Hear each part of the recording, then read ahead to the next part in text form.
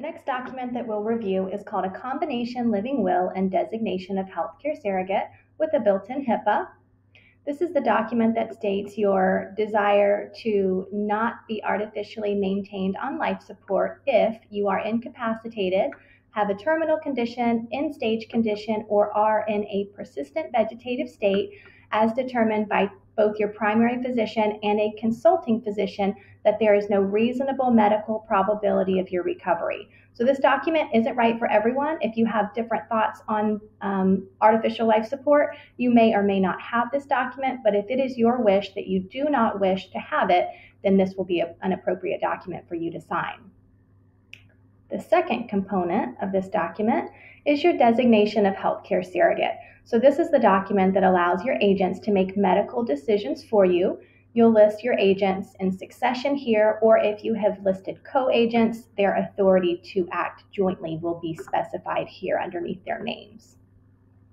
You're giving them some instructions.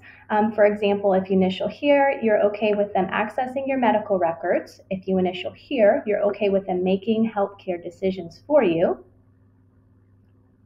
If you initial in this top box, you're okay with the document taking effect today. The default, if you do not initial in that box, is that the document takes effect when you no longer have the capacity to make your own decisions.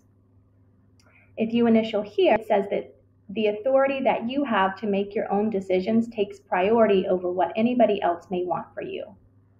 And then we have some definitions for several pages and a built-in HIPAA.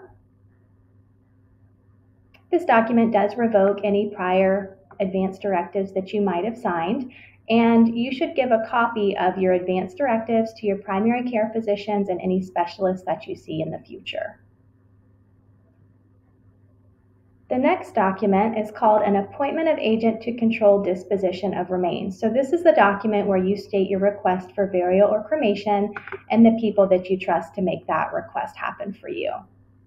We do incorporate an exhibit where you can add important details about what that looks like for you. So things that you know you do want, things that you don't want, where the funds for whatever ceremony you would like to have are supposed to come from. If you have a long-term or a prepaid burial plot, that all of that information would be appropriate to put here.